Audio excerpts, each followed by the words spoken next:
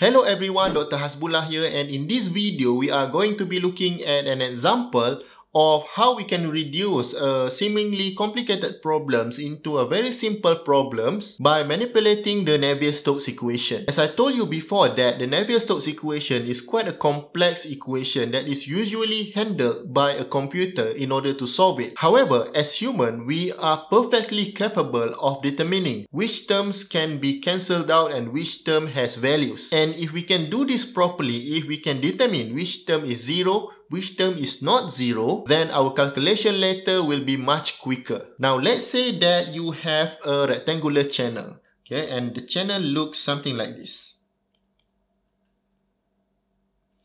right? And you have a fluid that is flowing inside this channel. And if I look from the side, this is what the fluid looks like. And if I look from the top, the fluid looks something like this. Okay, this is the velocity profile of the fluid. Now let's say that this is x direction and this is y direction and that is z direction. And let's say that the streamlines of the fluid is always parallel to the x direction. Okay, so flow is parallel to x direction.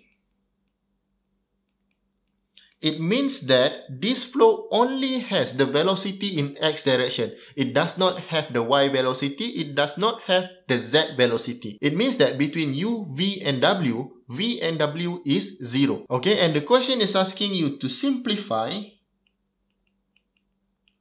the x component of Navier-Stokes equation. So how do we go about solving this equation? First of all, let's take a look at what is Navier-Stokes equation. So Navier-Stokes equation looks something like this. So I think you can imagine what the x component looks like. Okay, so for x component, x direction, so this is rho du over dt equal to minus del p over del x plus rho gx plus this will be mu and then del square u over del x square plus del square u over del y square plus del square u over del z square. Now our job is to find which terms are 0 and which terms are not 0. But first of all, I think we need the continuity equation. So continuity equation in compressible flow. So let's assume that the flow is compressible,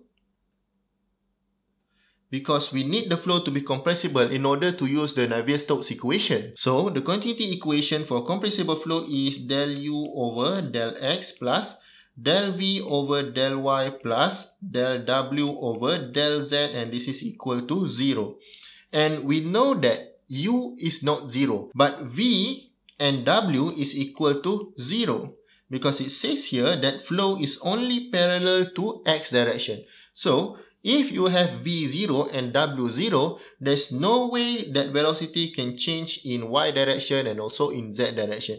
It means that this is equal to 0, which eventually means that del u over del x equal to 0. And the reason why we are doing this is because when this term is 0, of course, this term is also 0. 0 square is 0. Next, what happens to our rho gx?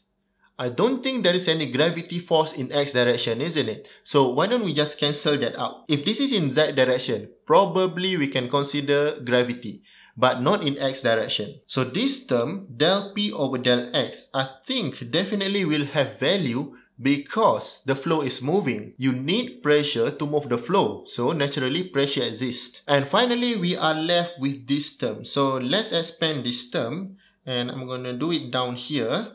Du over dt is actually del u over del t plus u del u over del x plus v del u over del y plus w del u over del z. And we know that v and w is 0, so these terms are 0, and also du over dx is 0. So this term is also 0. So what about this term, del u over del t? So if the flow is steady, then del u over del t is 0. And if the flow is not steady, then you have a value for del u over del t. And I think I forgot to mention here that the flow is actually steady. So immediately we know that del u over del t is 0, which means that this term on the left hand side is completely zeroed out. And therefore we are left with only a few equations. So this is minus del p over del x, mu del square u over del y square, and mu del square u over del z square. Let's write that out. Okay, so del p over del x is equal to mu del square u over del y square plus del square u over del z square. And let's take a look at what the question wants. Simplify x component of Navier-Stokes equation. And I believe we have achieved that. And this is the simplified version of the Navier-Stokes equation according to the problem that is given to us. This means that if we use this equation and plug this into a computer, it will be much quicker to solve rather than when you plug everything into the computer. Okay, so that is the importance of being able to know which terms are 0 and which terms has values. Okay guys, that is all from me for now. Push hard and I'll talk to you soon. Bye!